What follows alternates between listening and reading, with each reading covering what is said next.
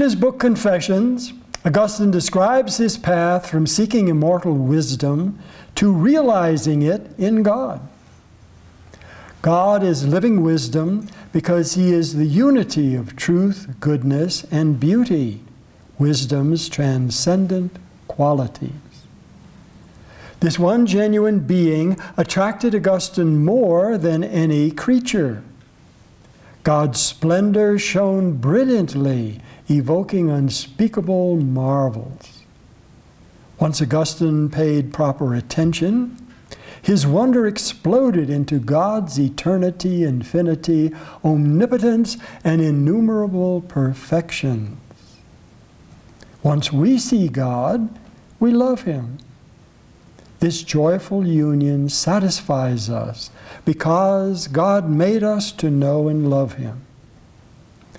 Augustine expressed some of the steps he took on his path to God. One great step is contemplating God's being everything, all at once. God's simultaneous being fascinated Augustine. Yes, God's being is beyond us. God is an infinite mystery. No, we will not master this mystery. But contemplating God's mystery activates us maximally.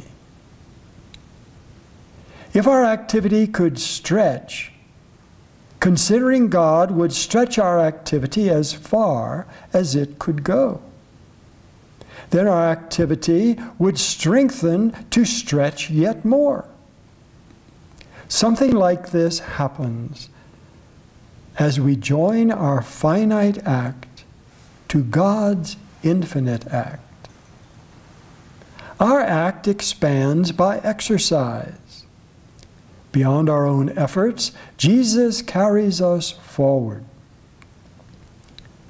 Christ is ultimately beyond us, but intimately with us.